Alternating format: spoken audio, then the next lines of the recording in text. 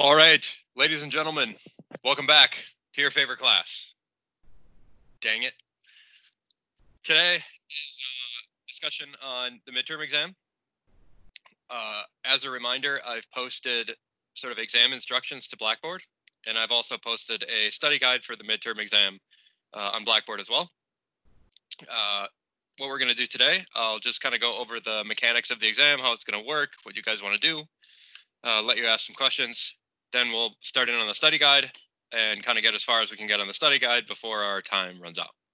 So first things first, let's talk about the exam instructions. Okay, so this will kind of go over logistics and what you'll expect maybe before the exam, during the exam, and how you're going to turn your exam in.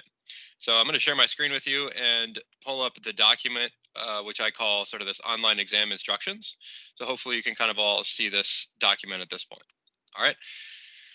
First things first, the exam's going to be open everything. So I can't police you, and I'm not going to try. So you get whatever you want. All right. You want notes in front of you. You want the internet. You want your phone. You want a calculator. All is fine. I'm not going to try to stop you from using anything. All right. So there you go. Before the exam happens, good idea to get all your stuff in place. All right. And so you'll need pencil, paper, calculator, equation sheets, whatever, all the stuff that you want prepared for the exam, right? Then you're just going to join the lecture as normal, but instead now of having everything muted, like your camera and your microphones, you got to turn your camera on, okay? The reason why I do this is because I need to know that it's sort of you taking the test, not that I believe that there are a lot of other people that would be able to take this test, even in like the country. I mean, you got to like think about that, right? Like think about, there's not many people that can do the analysis that's required for this upcoming test. I mean, it makes you unique. We've been working on building stuff for like 15 weeks, back to ME498. So you got a lot of skills now that not a lot of other people have, but I still got to make sure that it's you sort of doing the exam. Okay. So turn on your camera, leave the mic muted, and point your camera toward you in your workspace. I did this with exam number 1 for my ME 2003 class, and they did great. So if a bunch of sophomores can do it, a bunch of dummy sophomores can do it, so can you guys. Rawr. All right. If you got any problems with this sort of setup or situation, just let me know. Okay. The reason I need to do this, like I said, I just need to know that it's you doing the work. I don't want others to be able to see the work on your paper. So it's got to kind of strike a balance between being kind of too far away where I can't really see anything to too close where it's like right on your paper. So here's a good example shot of yours truly working on stuff. So there's actually stuff written on that paper. You can't even really see it, right? This is kind of a good halfway medium, so to say. I understand that many of your cameras are located on the bottom of your laptop screen. So you might have to kind of like do like a prop up kind of thing, or I don't know, you're engineers, figure it out, right? Like you're smart. Okay, just make it happen. So that's what you're going to want to do before the exam. Kind of get all these things prepared, get your pencils and papers prepared, have your camera pointed at your workspace so that I can kind of see what's going on. All right. The way I'm going to distribute the exam, I'm going to post it to Blackboard and I will email it to you. Okay. So the Blackboard will be the fastest for you because it'll basically be instantaneous. The email usually takes maybe like a minute to come through. Okay. So I will release it to Blackboard. I will email it to you right at 8 o'clock at normally scheduled lecture time on Friday. You'll have an electronic copy of it on your laptop. You don't need to copy the problem number down. You don't need to print it off. You don't need to really work on that exam in any way. Okay? All I'm going to ask is that when you're working on it, you tell me what problem number you're working on. So you're going to do all of your problems by hand on scratch paper in front of you, or whatever paper you have in front of you, line paper, white paper, whatever you want. Okay? So you can do all your work in front of you. You have to make sure that you put what number you're working on, obviously, on the problem so I know what you're doing. All right. The 50 minutes to do the work and then 10 minutes to email me. All right. So 50 minutes to do your stuff.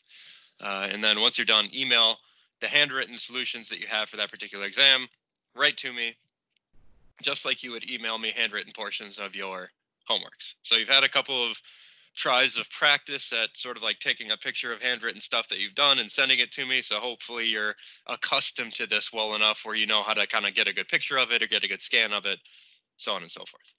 All right.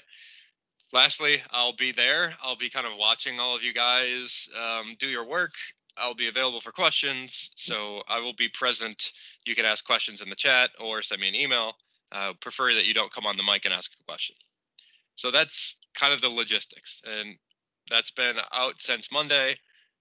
I just went over it now, so I want to open it up now if people have any questions. So I'll maybe wait 30 or so seconds and see if people have any questions in the comments. Hopefully we kind of understand the logistics there. It doesn't seem that complicated. And I did this with about 50 students without any issues about 2 weeks ago. So hopefully we should all be good to go.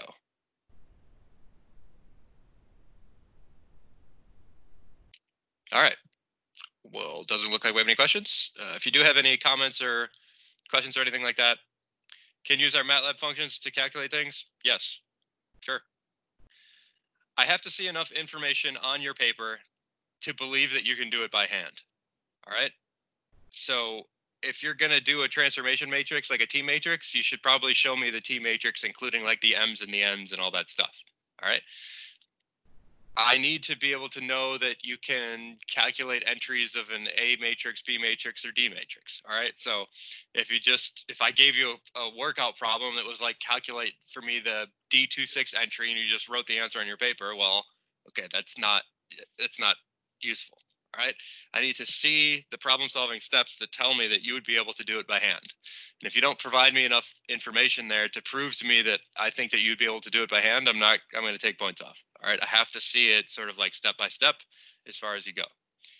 Do you think questions will be complicated enough to warrant the use of MATLAB functions? They will not. You can do everything by hand with your calculator. You do not need MATLAB functions. I've written the exam already. I know what it's like. You don't need to use MATLAB for the test. I promise. It would help you check answers, possibly. So if you've done a diligent duty and have very nice working ABD match functions and very nice working Lamb property functions and very nice working hygrothermal functions, all that sort of stuff, you'll have backups. You'll have the answers. You'll know what the answers are with 10 strokes of a key, right? So if you've been just keeping up on the homework, you're going to take this thing to Pound Town, all right? So it's a reason to keep up on the homework. Other questions?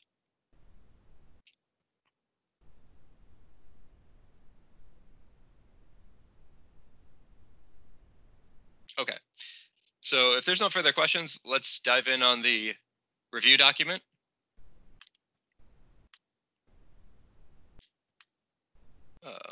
Where did I put that? Is that here? Nope. Study guide. Here we go. Okay, so the study guide also available on Blackboard under the sort of exams tab. And I've broken the study guide into 4 areas. You'll notice that it is not nearly as long as the study guides that I laid out for 429 generally. And it's more because in the beginning of 429, we did a lot of stuff with matrix materials. What is a composite? What I would call generally like memorization things, where it's like, which fiber is more brittle? What is a thermoplastic matrix? Kind of tell me some manufacturing processes, more of like memorization stuff, right? That would require you to kind of like memorize information for the test or know this information. For this study guide, what we've been doing the last 5 weeks is pretty intense math, really.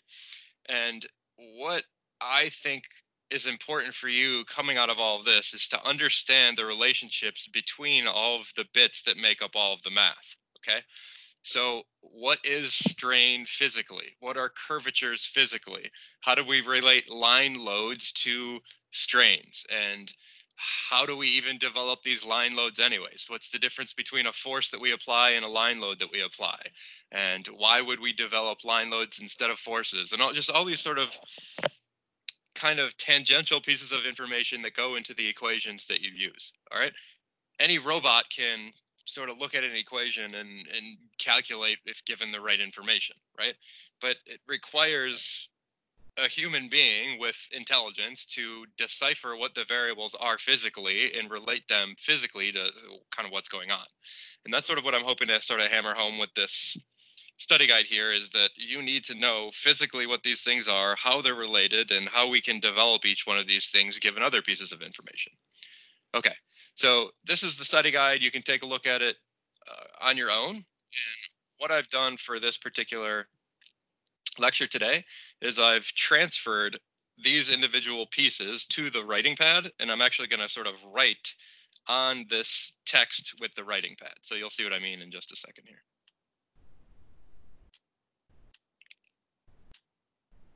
You guys like my meme today? On the road to success, there are no shortcuts.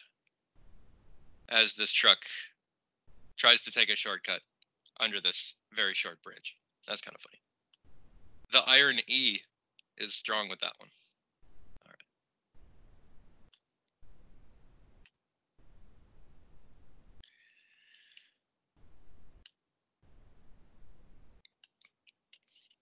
So here we are. How is the readability of this? Is it too small? Can I get some like comments in the chat? Is it legible? I just don't know if that text is too big or too small. Text is okay? All right, good. Well, let's get on with it then. All right, so first bullet here. I've kind of broken this down into what you need for hand calculation and what you need for theory. All right, so for hand calculations, some things that I think you should be ready to do is transform stresses and strains between principal and arbitrary coordinates using transformation matrices. All right, well, this is something that goes back even to ME429, all right, where if you need to use strain transformation matrices, you should be comfortable doing this by now, okay? So for transforming strains, you're going to have things like strain in the 1-2 coordinate system equal to the T star matrix, right? The special matrix for strain transformations times something like epsilon in the XY coordinate system. All right. So arbitrary strains in some random coordinate system get transformed to the principal material coordinates using the T star matrix and vice versa. And for stresses, we have a very similar setup, 1, 2 equal to the T matrix multiplied by the stresses in XY. Okay. You should be comfortable with those sorts of things at this point. I don't know what else to tell you. This goes back to ME429. All right, so that's that general idea, is being able to transform things from random coordinate systems to principal material coordinates. All right, next, calculate entries of the ABD matrices by hand. I'm not going to ask you to calculate the whole A matrix. That would be absolutely ridiculous. Or the whole B matrix or the whole C matrix, okay? If it comes to the test, I might ask you something like, here's a laminate stacking sequence. Here are the associated lamina stiffnesses. What is the A22 entry, for instance, okay? So remember what our general equations are for these guys. It's something like Aij equals the summation from K equals 1 to N of Q bar Ij for angle theta multiplied by Zk minus Zk minus 1. All right, so that's your A. B is similar. And don't forget your 1/2. Oh my goodness, don't forget your 1/2. I guarantee on the test someone is going to forget their 1/2. Guarantee it. Guaranteed. All right. Q bar Ij for angle theta. And here this is Zk squared minus Zk minus 1 squared. And Dij. Don't forget your 1/3. Rawr! K equals 1 to N of Q bar Ij theta Zk minus 1 cubed minus, oh, sorry, that's backwards. Zk cubed minus Zk minus 1 cubed. All right, so those are your equations here. You got to know what each one of these things are, all right?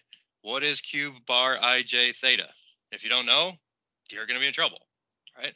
What are these Z components, all right? If you don't know physically what that is for a laminate, you're going to have problems, all right? Like, you got to know what these things are. So there will be a question where you have to calculate this stuff. I'll just tell you, all right? So be ready to do it by hand, all right? You did it on homework number 1, so review that if you need to. All right, next. Calculating loads and moments per unit length given ABD matrices and lamina midplane strains and curvatures. So this is just remembering what the definition of the laminate stiffness matrix is and how it relates strains to curvatures. Okay, so if you're going to calculate loads and moments per unit length, so you're going to calculate what is N and M given the ABD matrices. So this is A, B, B, D, multiplied by midplane strains and curvatures. All right, so this is like loads coming from curvatures and their general relationship. All right, so this relationship you should also know. Be ready for that one. All right, so those are calculations that I might expect you to do using those kind of general equations. I mean, this is sort of a tangential thing that just comes up in all sorts of problems. So you should just be ready to be doing those sorts of things anyway. All right, I won't ask you to do that transformation directly, but that might be a tangential part of another problem. All right, now theory questions. Understand the physical interpretations of the ABD matrices. Okay, so let's talk about this guy. All right. So here, understand the physical interpretation of ABD matrices. So if we look at this equation here, remember what the relationship is like between midplane strains and loads. So we'll have something like the load is equal to A epsilon naught plus B kappa. All right. Similarly with the moments, if we sort of expand out that equation down at the bottom there, it's B epsilon 0 plus D times kappa. All right, so physically, what is the actual interpretation of the A, B, and the D matrices? All right, well, the A matrix relates what loads I apply to what longitudinal strains that I develop. All right, so remember that this N term is the sort of the forces that we apply to our laminate. All right, and so A tells you, in proportion to how much loading you apply, how much am I going to elongate? All right. So if A is very, very large, then a large force will give you a very small elongation. All right. If A is very, very small, then it only takes a small force to have very long elongation. All right. Think about this in terms of sort of like an elastic modulus. It's very similar to like an elastic modulus term. Okay. Where the more stiffness you have, the less you will strain given a certain applied load. All right, so that's kind of what it means physically, this this term here, A. All right, now what about this beta term or this B term? So this is a sort of a term that relates how much curvature I will get on my laminate given some applied load. All right, so if I apply some load, how much is my laminate going to bend or curve? Right, which is a very strange thing, and it's specific only for composite materials. So I load this guy up in sort of a typical longitudinal fashion, and it curves into and out of the plane with sort of like these curvatures that we've sort of been talking about.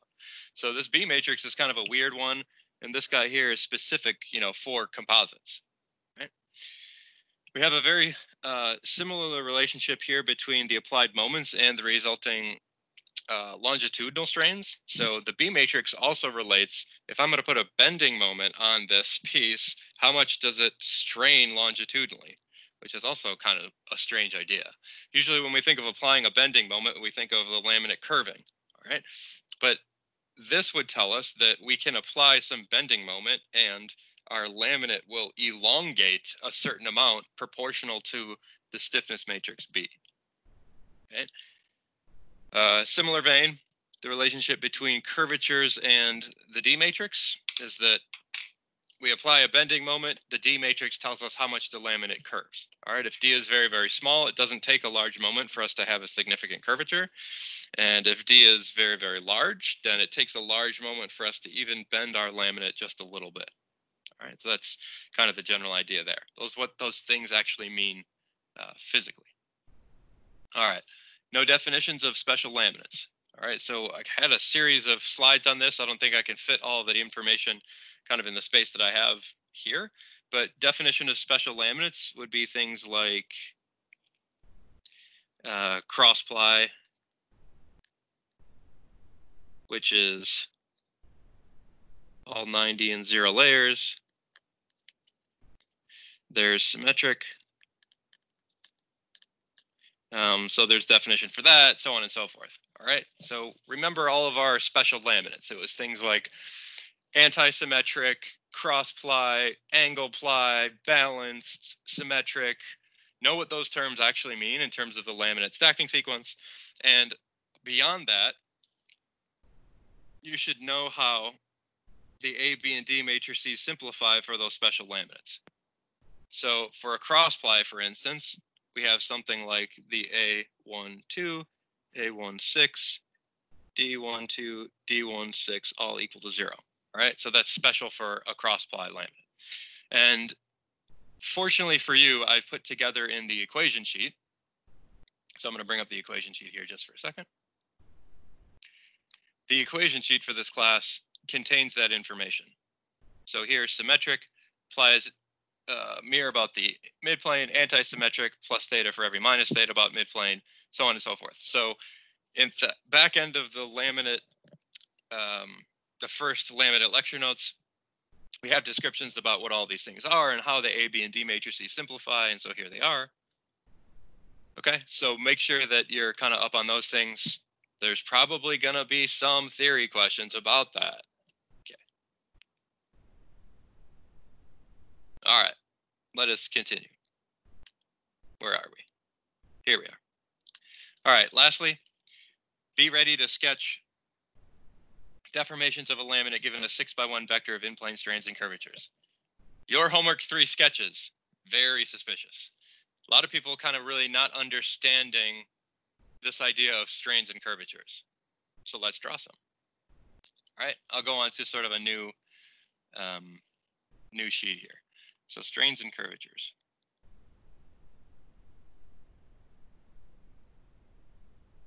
So generally the 6x1 strain and curvature vector looks something like this, where we have like epsilon x 0, epsilon y 0, gamma x y 0, kappa x, kappa y, and kappa x y.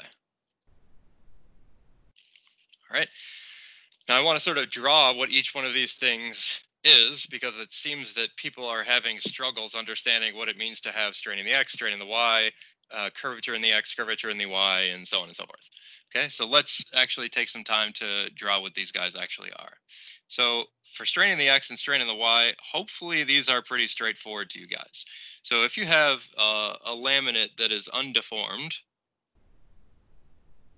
and we're looking at it from the top, so we're kind of in like this XY coordinate system. So this is undeformed. And let's assume now that we have some positive epsilon x and positive epsilon y. Well, that just means that this thing is going to elongate in x and elongate in y. All right. So if we have positive strains in the x and positive strains in the y, then this guy will be deformed with positive epsilon x 0. That is sort of this displacement, and positive epsilon y 0, which is sort of this displacement or expansion. So if you see only positive epsilon x and only positive epsilon y, this thing is just dilatating, right? It's just expanding in the x and y directions. All right. So that's drawing these strains in the x and strains in the y. Now, the shear strain, this is a little bit different. So let's take a look at this. This will again be in like the XY coordinate system. And we'll start with our general undeformed laminate. Okay. And let's say that we have a positive gamma XY. So the way that I like to think about drawing shear strain is something like gamma XY. If it's positive, that means it's on the positive X face in the positive Y direction, or on the negative X face in the negative Y direction. So if we have some positive shear strain, then the way this thing is going to deform is it's generally going to have its same character at these sort of internodes here, here, here, and here. But it's going to deform in sort of this like elongated way or positive x on the positive y direction. So it's going to kind of elongate this way, positive x face, positive y direction. Here's the positive y face, positive x direction. The negative y face, negative x direction, negative x face, negative y direction. So that's generally how it's going to kind of like shear out if we have a positive value. So it should end up looking something like, I'm going to exaggerate this sort of as much as I can. Something like that. All right, so this is undeformed. And this is deformed with positive gamma x, y.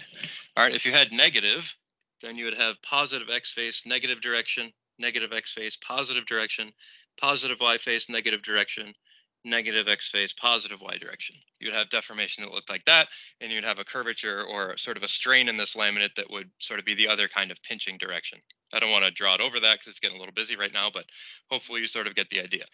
All right, so that's what that particular strain component looks like on the laminate if you're looking at it from above. All right, next thing we'll talk about these curvatures because this also seems to kind of throw people off. All right, so let's look at what would be kind of like a kappa x. So for this, we need to sort of think about looking at the laminate from the side. All right, so in this particular situation, we're going to look at the YZ plane because kappa x will occur about what would be the x axis. All right, so curvature in x will sort of cause the laminate to sort of curve around the x axis. So if we have an original laminate that maybe looked something like this from the side, then if we have curvature in the x direction, our curvature will point, if it's positive, in the positive z direction. So our deformed geometry would look something like this. All right, so this is curvature of a laminate with positive kappa. Okay, so we see that's kind of tending to curve about the x-axis. And in this situation, the magnitude of that curvature is 1 divided by the radius of curvature. So if this has some circular arc that it's sort of cutting out, then the radius of curvature, this is 1 on kappa x. All right, so that's the general idea. So this is curvature about x. You have a very similar thing for curvature about y. Except now we're not looking at the YZ plane, we're looking at the XZ plane. All right, so if this is my undeformed configuration, and I say that I'm going to apply some positive curvature about y, okay, well, again, I'm going to apply some positive curvature so that I point in the positive z direction, and my radius of curvature of this guy is 1 on kappa y. All right. Lastly, this guy. He's probably the most complicated. All right, but let's see what we can do. So this kind of requires a three-dimensional drawing. It's just a little bit heady. So let's try. And I'm telling you right now, I'm not an artist. I'll do my best. But here, let's say we have XYZ, and our undeformed configuration looks something like this. All right. Now what's going to happen with this kappa XY curvature is that we're going to have sort of curved splines along the lengths of the laminate. So what that means is you're going to end up with the sides that are kind of raised and lowered on opposite corners. So what do I mean by that? All right, well, with a positive kappa XY, we'd have something like there and there, and we're steady at the nodes. So just give me a second to sort of set this up. The idea here is this guy comes something like that. This guy, something like that. This guy, something like that. And this guy, something like that. All right, so that's sort of your deformed laminate with this kappa XY term. All right, it's got like opposite corners pulled down and near corners sort of pulled up. All right, it's kind of the best I can do. Hopefully we sort of can envision that. So this is a positive kappa XY, and that's sort of what that looks like. Probably shouldn't expect me to ask you to sketch that on the test. Just saying. That one's kind of hard. All right. And if I try to like look at some of your three-dimensional drawings, oof, I don't know, suspicious. All right. So those are the curvatures and strains from what would be this sort of 6x1 strain and curvature vector. Any questions about that? Because that's some very suspicious drawings with your homework number 3, and that is definitely something I wanted to hammer out.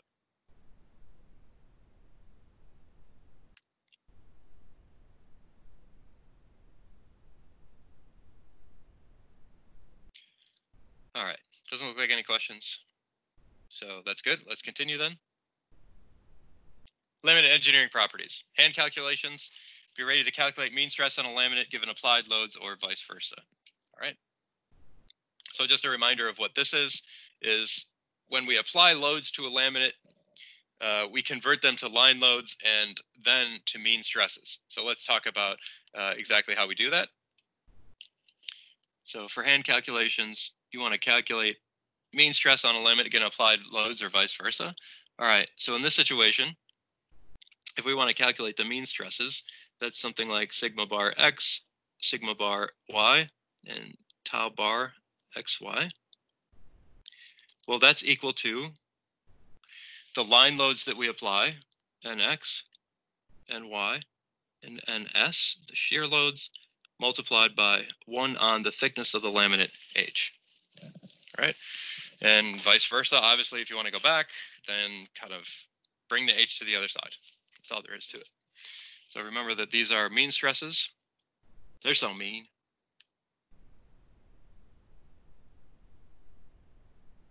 And this is your applied line loads. All right. And remember for applied line loads that we had something like nx equals the force on x divided by the length of the laminate in y. Ny similarly Fy on Lx, so on and so forth. Okay, so what do I mean by that? Well, if you have a laminate that looks like this with coordinate system x, y, z, and we apply some loads on there that's like nx and ny. Sorry, it should be f's. Apply loads on there that are something like fx and fy. Then nx, which is here, would be the normalization of like something like fx by the length of the laminate over which that acts. So here is ly. So if we're talking about the line load that's applied, it's just the force on that face normalized by the width of that sample. All right. Similarly, if this is lx, you have fy and lx, and for ns, you could normalize by either direction. All right. So that's the idea there. Seems like some people had some issues with that as well. All right. Next. Calculate laminate engineering properties given the A matrix or vice versa. So this comes back to sort of the notes and understanding the definition of what the A matrix is relative to these laminate engineering compliance matrices. So I'll pull this up really quick instead of writing it on the paper.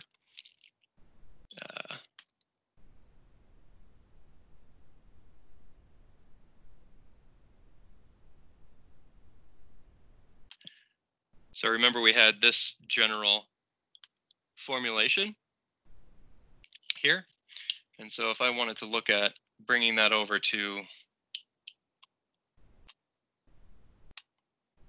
I think I can do this. Let's see. Yes. It worked.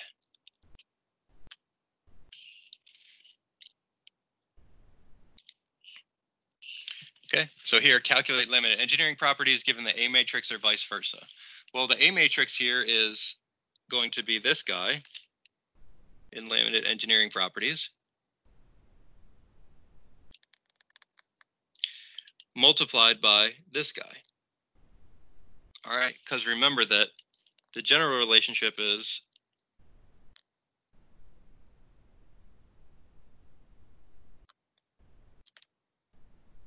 for a symmetric matrix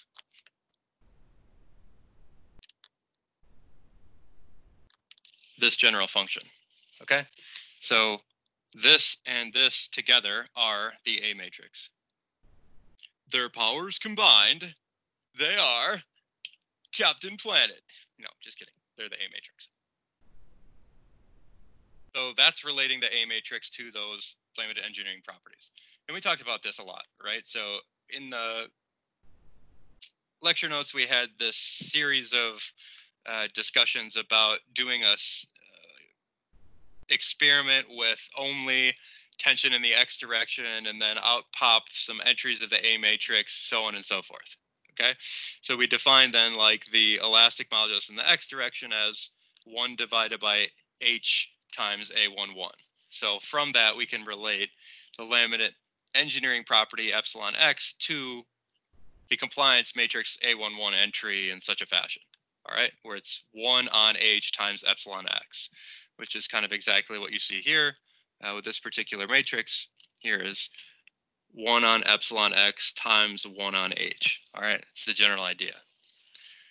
So that's relating the A matrix to laminate engineering properties. All right, next, calculate midplane strains on a laminate given applied loads on a laminate and an engineering constant of the laminate. All right, so that's essentially just this concept over again. All right, so it's just utilizing that general equation. All right, so if I gave you the engineering constants measured from some experiment, you could calculate the A matrix and figure out what the resulting strains are. All right, that would be an example question. All right, for theory questions.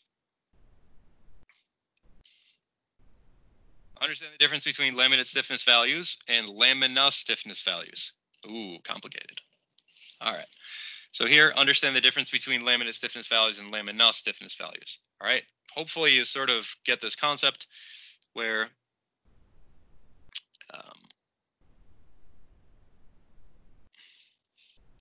for a lamina, which is a single layer, that's something like this, where we have fibers all running in one direction. All right, so our coordinate system here is one direction along fibers, two direction across fibers. All right, so the elastic modulus in the one direction, usually much, much greater than elastic modulus in the two direction, and understand what those moduli are for the lamina, the single layer. All right, now that's different from the laminate modulus, where for a laminate, now usually we look something like this, where we have some multiple layers inside of this laminate. All right, so maybe let's like make this 3 layers thick.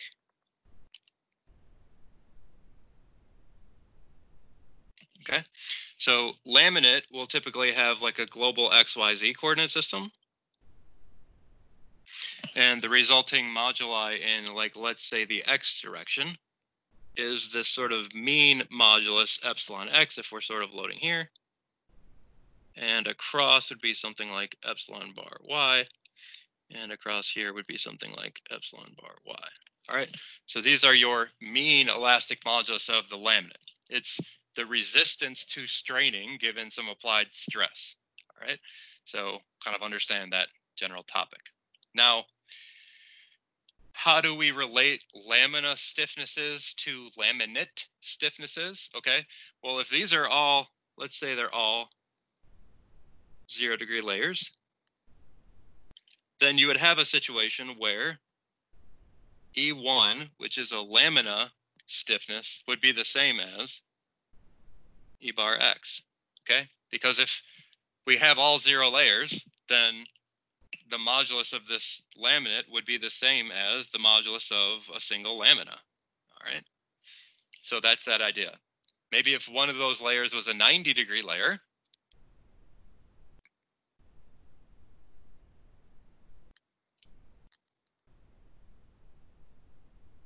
then your laminate modulus would be reduced compared to the E1 value, right? So then your E bar X would be less than the stiffness of a single lamina, right? But it would probably be greater than the modulus of the lamina in the two direction. Okay, so sort of understanding what happens if we build a laminate with these individual lamina, what expected stiffnesses might we have with these individual pieces? All right, so that's that kind of concept there. All right, so understand differences between applied forces, forces per unit lengths, and mean stresses. Okay, so we just kind of talked about that over here. All right. Understand the difference between stress in a single layer and the mean stress acting on the laminate. All right, so this goes back to our picture that talks about or shows or illustrates the difference in stresses between the individual layers of a laminate. So I'm going to pull that picture in here because I think it'll be helpful for our discussion.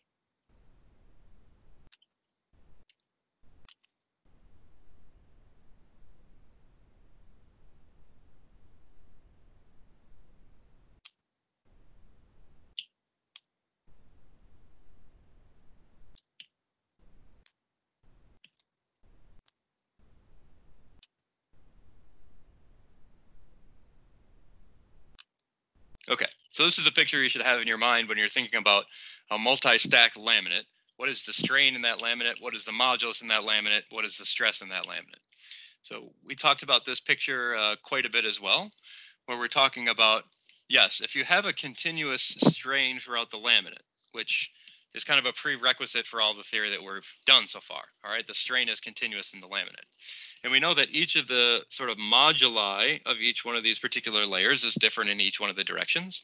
So then we would say that the stress in each one of the individual layers, this is like the stress in the XY coordinate system for layer number 1. This is the stress in the XY coordinate system for layer number 2, stress in the XY coordinate system for layer number 3, and stress in the XY coordinate system for layer number 4.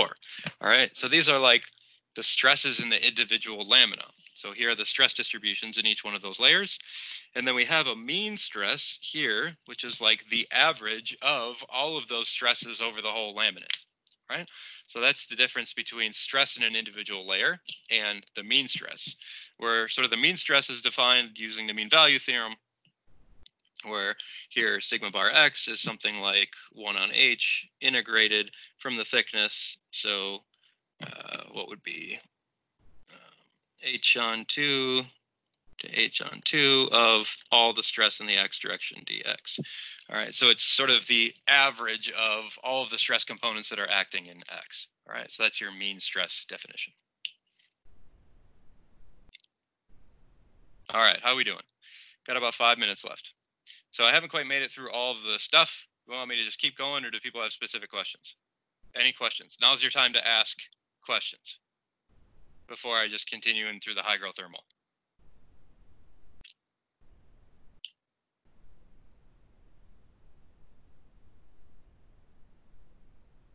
All right, I'm going to push forward then. For hygrothermal stresses, be ready to calculate coefficients of thermal expansion and moisture expansion for a single lamina. All right, so those are in the notes.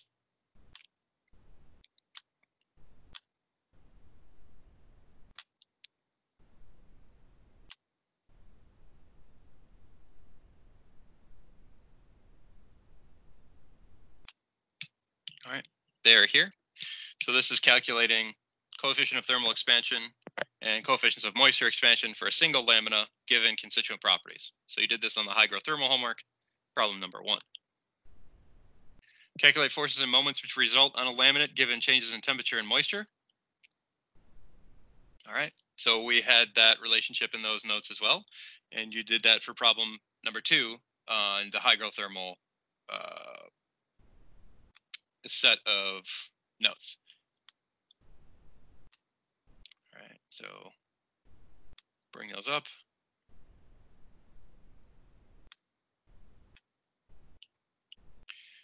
So for us, that is here.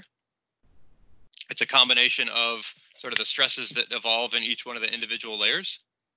That's for the loads, and you have a similar looking equation for the moments, which is here. All right. Or if you want to formally calculate them, they're sort of here. All right. It resembles very much in this situation, the calculation of the B matrix for laminate stiffnesses, because we have this like zk squared minus zk minus 1 squared term. Right. For theory, understand the strain response of a single unconstrained lamina undergoing temperature change or moisture change. So here, let's talk about this quick. Remember, if we have a single lamina,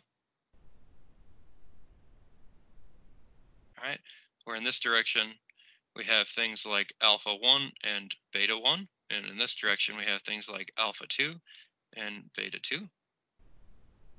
So if we heat this thing uniformly, or it absorbs moisture uniformly, because there is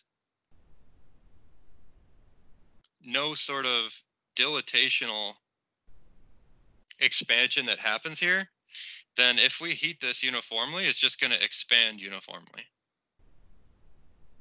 So if we heat this or it absorbs moisture, it's only going to expand sort of in these general directions. It's not going to, let's say, shear like this. All right, it's not going to do any of that shearing stuff. All right, so that's something you got to understand. It's fully dilatational expansion and contraction. All right, next, be prepared to describe how residual strains and curvatures develop in a laminate after manufacturing. So that's kind of from the first 3 or 4 slides of the hygrothermal stress notes. All right, so you need to know why these residual stresses develop. If we want to think about an example, remember I gave the very simplistic example where if you have like a 090 laminate and you cooled this thing down, then the 90-degree layer is going to want to shrink much more than the 0-degree layer. And so you'll end up with some curved laminate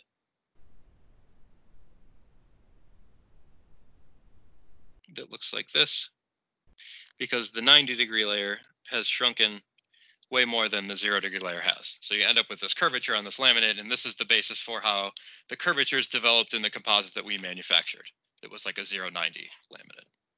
All right, last thing, laminate failure theory, no hand calculations required. That's because the calculations for laminate failure is crazy.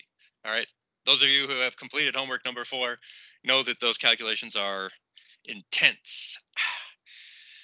So I would only ask theory questions on this guy. Just be prepared for theory questions. Things like understand the failure progression for these laminated composites. Do they all fail at the same time? Okay, the answer is no. Layers fail at different times. Which layers are most vulnerable? Usually it's like the 90-degree layers which are most vulnerable, so you should know that piece of information. Okay, so understand progressively how they fail. And then understand the difference between first ply failure and laminate ultimate failure.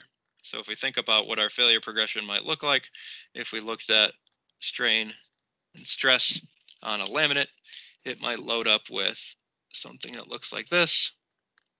So understand what this figure is going on, where here this is first ply failure.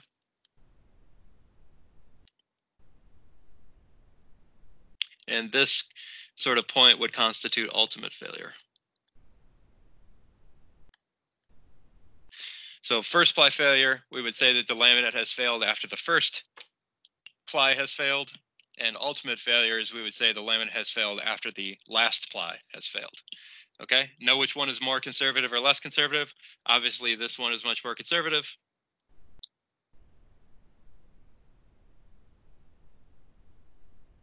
And that's because you're saying that the laminate has failed even when the first layer has failed, which I think is generally a better process. You don't want to have composites working out there that have failed layers and you're like, yeah, that's cool, no big deal. We just got one failed layer. It's no big deal. We'll just keep going. All right. You don't want that. Okay, so that's it. Hopefully you guys feel prepared. Again, the exam's not meant to be like raw, incredibly difficult. I think you should be able to get it done relatively quickly. Most of you probably going to be done in 30 minutes. You can use MATLAB, you can use whatever you want, everything available to you. Just please make sure you have your camera on, pointed at you, showing me your work as you go. All right. So thanks for coming. That's it for today. I'll stick around. People have questions. Ta-ta, get homework 4 done.